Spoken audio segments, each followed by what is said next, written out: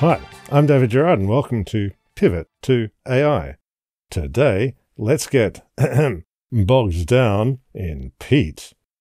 Peat soils in the UK are important as carbon sinks and to the environment generally. Peat used to be used as fuel, then it was used as fertiliser.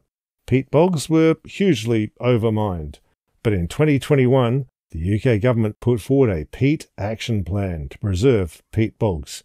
To this end, they started work on making a map of peat sites in England.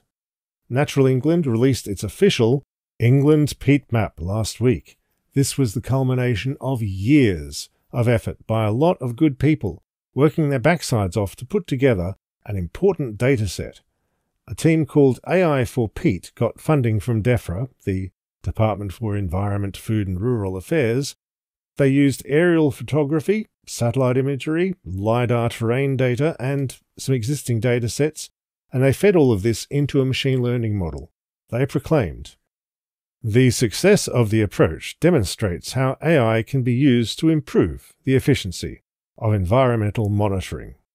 Unfortunately, the resulting map was not a success in being a success. Many interested parties looked over the map and found a lot of it was just completely wrong. The Moorland Association, who pushed hard for this map, calls the report the Great Peat Map Debacle.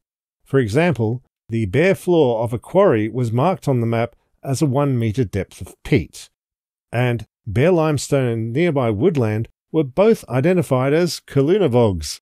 The Moorland Association said, Natural England themselves have admitted that land managers shouldn't rely on the map to identify where deep peat actually is on their land.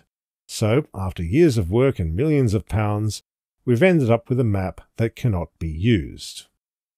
Farming forum posters found the map was wildly inaccurate for their own farms, such as alleged peat deposits, quote, on a sandstone hillside in the middle of a pine wood, unquote.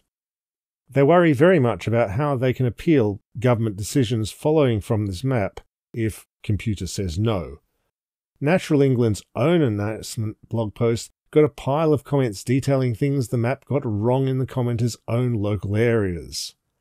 Quote, all our degraded peat are trees and rocks in real life. Quote, fields claim to be peat of over 1 metre depth when they're a stagnogly mineral soil. Quote, Haytor, the iconic Devon landmark known for being a very large and imposing lump of granite, is shown as being deep peat. It looks like all the tors of Dartmoor are similarly misdiagnosed. Natural England replied, as we say in the blog post, our models have an overall accuracy measure of over 95%. For the extent of peaty soils, and of 94% for vegetation and land cover. So that means 1 in 20 map details, or even more, are going to be just plain wrong. Kat Frampton posted a Blue Sky thread detailing many other problems. Quote, not anywhere near enough ground truthing or double-checking was done to catch the problems before publishing it. Unquote. How did this happen? We have the final report with links to how it was all put together. The technical supplement to the final report details how they did the machine learning bit. The researchers took a whole lot of top-down visual data and used it to estimate depth of this particular type of soil. Presumably they found a correlation that was 95% accurate, which is excellent, that's amazing. But for production work, the other 5% is going to be their entire problem.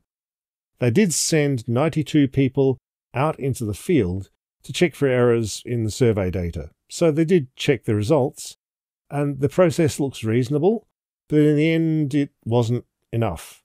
Natural England has created a map of UK peat coverage that is 5 to 6% complete nonsense, but it'll still be used to guide policy and to decide funding for peat reconstruction work.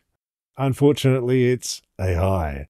So the map passes the check for political validity. Thanks for tuning in to Pivot to AI. Don't forget to tell one person about this post. Hit like and subscribe, or leave a podcast review, and especially don't forget to fund the Pivot to AI Patreon. Thank you all. See you tomorrow, and bye for now.